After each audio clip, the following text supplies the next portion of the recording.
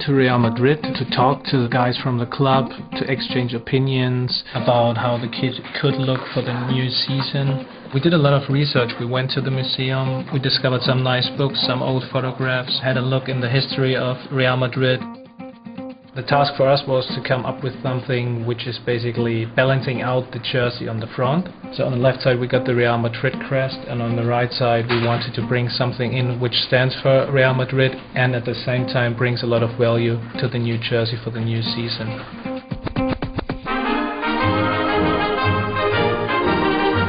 We went to the museum, and the first thing what you hear in the museum, of course, it's the anthem, Hala Madrid, and then you see all the old pictures from the Estadio Santiago Bernabeu. It's one of the famous stadiums in the world, it's a legend, so this should be an element of the crest, basically a tribute to the Estadio Santiago Bernabeu stadium. We had a close look to the Real Madrid crest. It's a way of hand-sketched monograms. So we played with the initials of the E, the S and the B, and for us it was then clear playing with hand-sketched monograms also for the Estadio Santiago Bernabeu crest.